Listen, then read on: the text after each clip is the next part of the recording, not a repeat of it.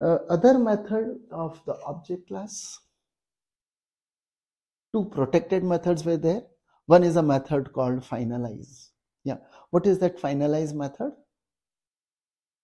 And yesterday I mentioned about it. The finalize method, you may not want to override it here, okay, because they are saying, oh, it is going to be deprecated. Okay, it has been deprecated and they want to discourage the use of finalize. Okay, so fine, we are not doing that one, right? So we're not overriding the finalize method. Another method is the clone method. Okay, other method of the object class is the clone method, right? The clone method, what does it what does the clone method mean? It means, fine, it is about creating a copy of the object, and clone would create a copy of the object.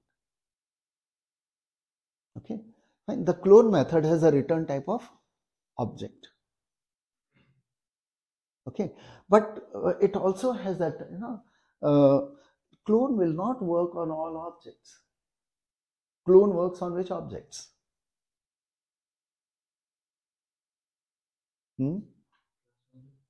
No, clone only works for objects of a class which are, what can be cloned? Whatever is clonable. Okay, so we have something called, and there is an interface by the name clonable. So any subtype of clonable, right, that can be cloned. If it's not a subtype of clonable, no, it can't be cloned. Okay. See, the idea here is the one who is defining the class has control on whether I allow cloning or not. You want to allow cloning? Okay, if you want to allow clone, though we haven't used interfaces, we haven't yet seen what is an interface, but I'll just explain. If you want to allow cloning for objects of your class, right, what you need to do is you'll say, okay, this one, maybe I think we can do it for the rectangle class first, maybe. So I'm just putting it here. So you want to allow cloning for the objects of rectangle? Yeah, you'll say it implements.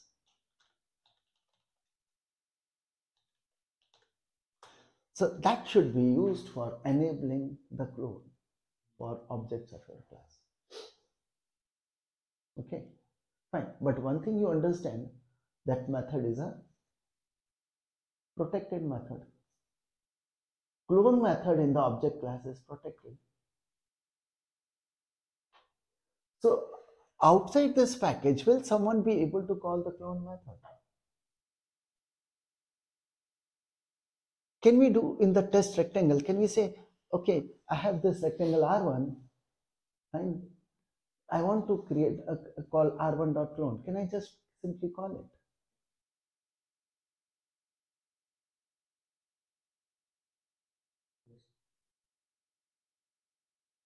it? It's in the test package.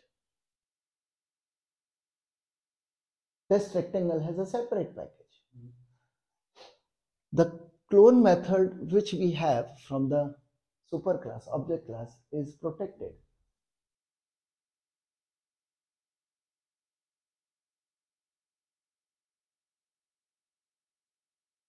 Protected method is getting inherited, right? But you cannot use it on the superclass. Right? It is getting inherited. So if you want here, you can say this dot clone only within this class. Outside this class, someone trying to call clone on the object of rectangle, okay, only from qubit someone might be able to call it, but from test rectangle, so I want to allow actually clone to be working there. What should I be doing then?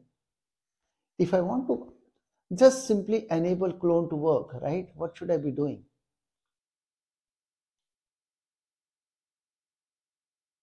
It's not sufficient to just say implements clonable, right? We'll also have to say @override, okay, and we'll say public object clone,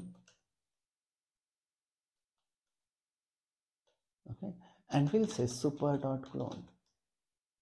Oh, we'll have to say return super.clone.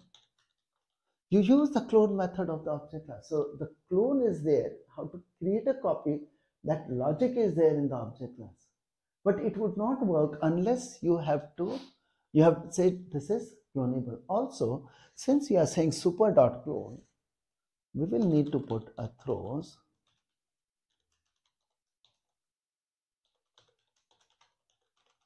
Okay, by doing this, I'm enabling the clone for objects of rectangle.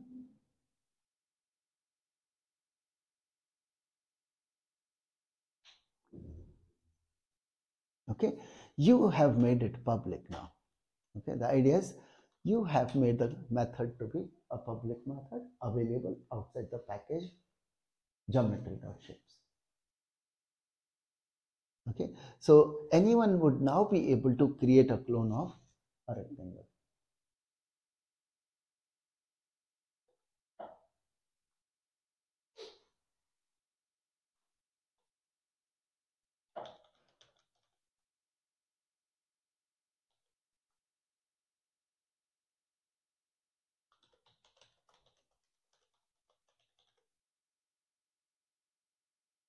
Okay, by making it public. The idea is to override and make it public.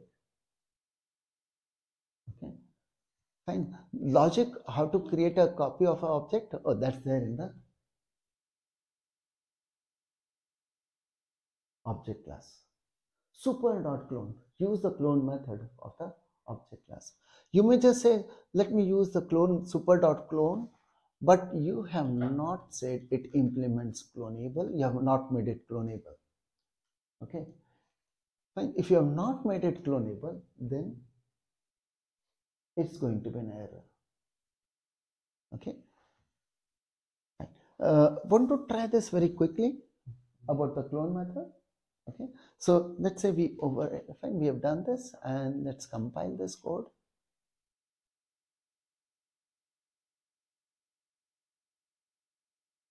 Okay.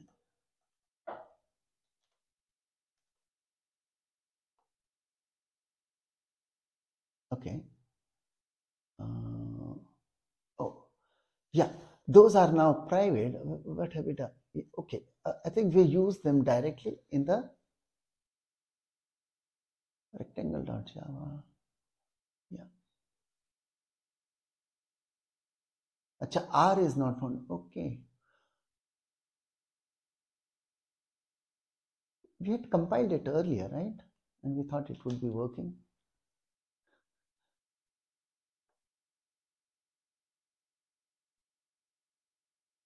Equals method. Okay, I think, yeah. So in the equals method, where is that equals method?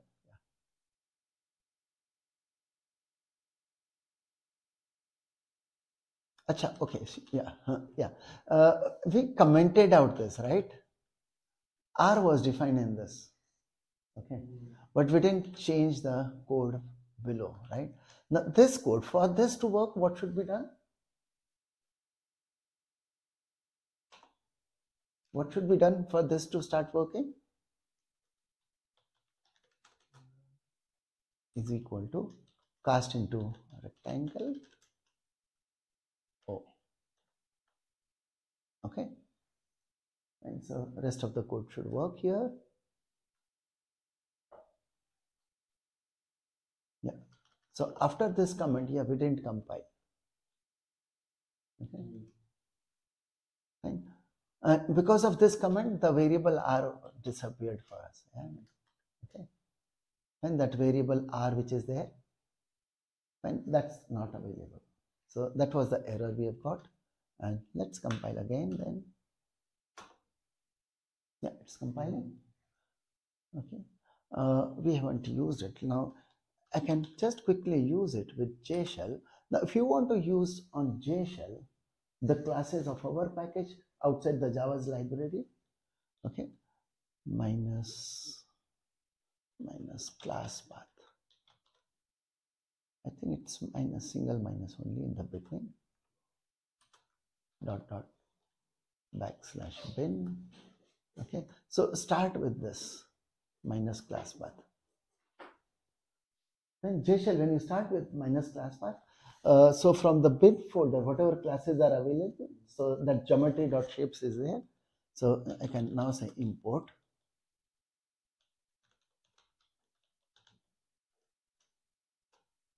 Okay, fine. And I should then be able to say, okay, let me have a rectangle R1 equals new rectangle 7 by 5. Okay, it has created the rectangle of 7 by 5. Okay, and let's say object O. You want it to be assigned to a rectangle only? When we are interested in using the clone R2 equals, and see if I write just saying okay R1 dot clone. Okay, what do you think?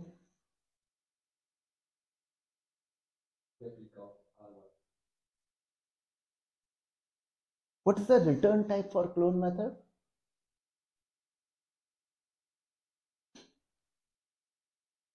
Return type for clone method is object. Okay, we cannot be assigning it to a rectangle. Fine, the type on the right hand side is object. Okay, so here we will have to use a, so you can see this is an error, right? So you'll have to use the casting. Okay, cast into rectangle. We understand that since we are doing it on a rectangle object, the clone would have created a rectangle and we can cast it safely. So yeah, R2 is also a rectangle of 7 by 5. Right? So yes, you want to enable cloning.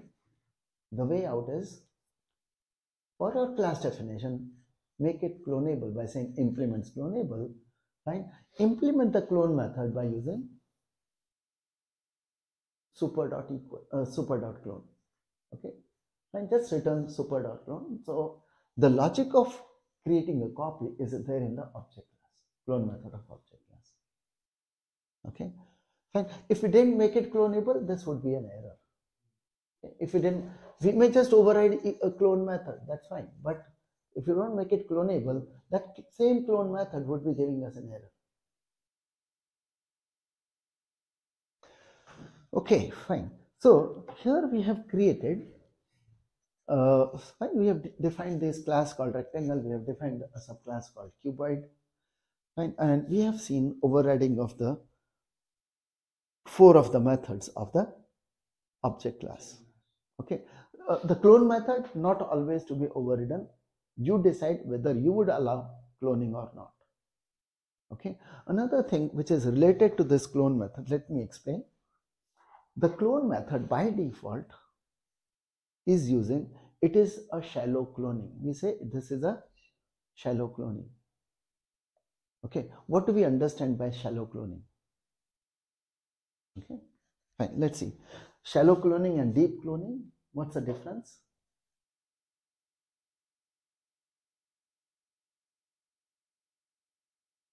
Okay, so if we talk of clone, okay, fine. So clone method would work like this. Okay, now just to explain the difference between shallow and deep cloning, let's take the example of cuboid with composition.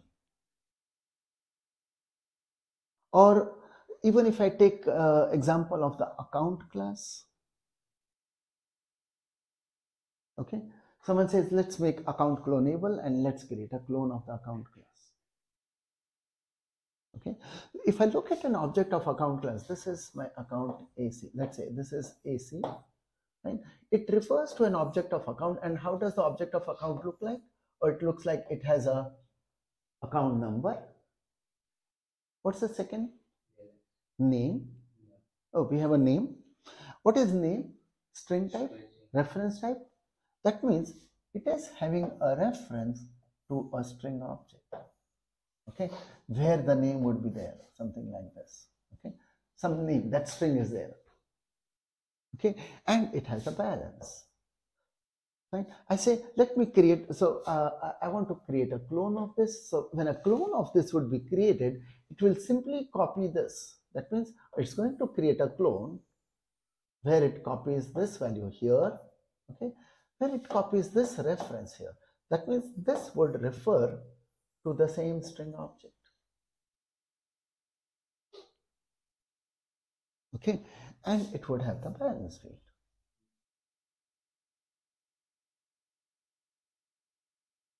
Okay, this is what is shallow cloning. What would be deep cloning?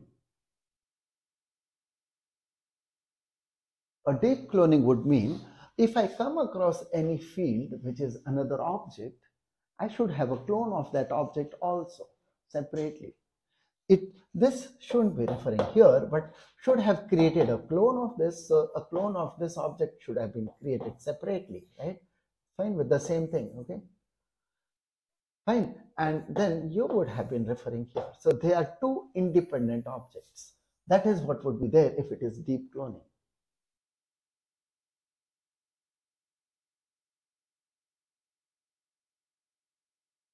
Okay, shallow cloning and deep cloning, the difference would be like this. Arrays are clonable. Arrays are clonable. Arrays of a reference type, right? So if it is an array of a, you can call clone method on array. Any array object is there, you can call the clone method anytime. Okay, fine. You don't have to worry about that protected thing or public thing. For arrays, yes, it will work. Clone would work.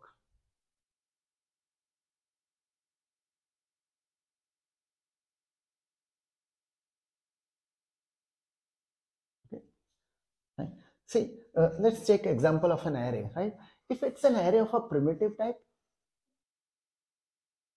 the clone is creating a separate copy for me.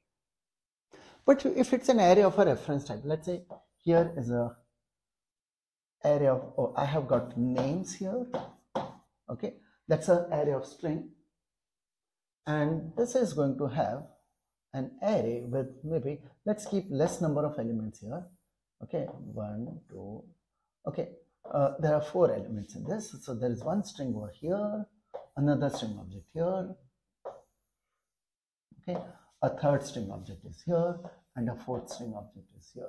Now if you create a clone of this array, okay, clone of names, okay, so that, let's say we have a variable and we would assign it into names2, names, names 1, let's say. So there's some other object, right? I'm saying, oh, it's a clone of this. What would be done? A copy of this object would be created. That means it's going to create a copy like this, which has again got 4 references. Okay, but each one is referring to the same strings which was there, right? So it's a exact copy of this part, basically. This is what is copied here. Okay, fine. So the same objects available from the other place. This will be available here.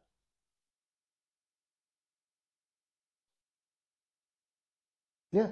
So object class clone method is doing a shallow cloning, that you should remember. So another reason why clone method may be overridden is because we would like to have a deep cloning.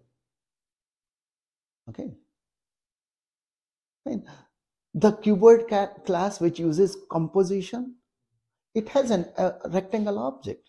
Fine. If you create a clone of that, fine, the same rectangle object is going to be shared by the clone.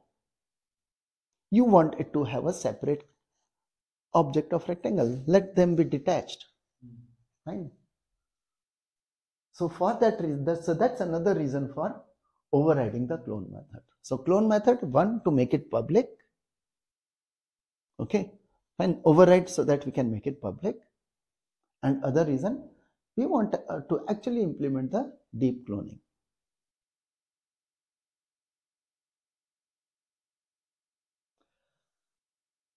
Fine, clear? Fine, so any questions on this? Fine, we have seen the methods of the object class now. Okay, fine, the methods. Yeah. Shadow cloning means in the Yeah. clone, the sub-objects will be shared. and Same object becomes available to both of them. So it's a sharing. It's a copy, but the reference is also, it's simply copying the reference and not creating a copy of the objects referred from the earlier object. Fine. I don't get a copy of the strings here, right? So it's not creating a separate. So there are 4 strings which are there in the array earlier. There are no new strings created. There will be only 4 strings, though it's another array. Yeah. Okay. This is a separate array. Of course, later the reference from this array can be changed and updated to refer to some different object. That's a different thing. Okay. But when you call the clone method, yes, another new array, same number of elements, but all of them referring to the same objects which were referred from the array being cloned.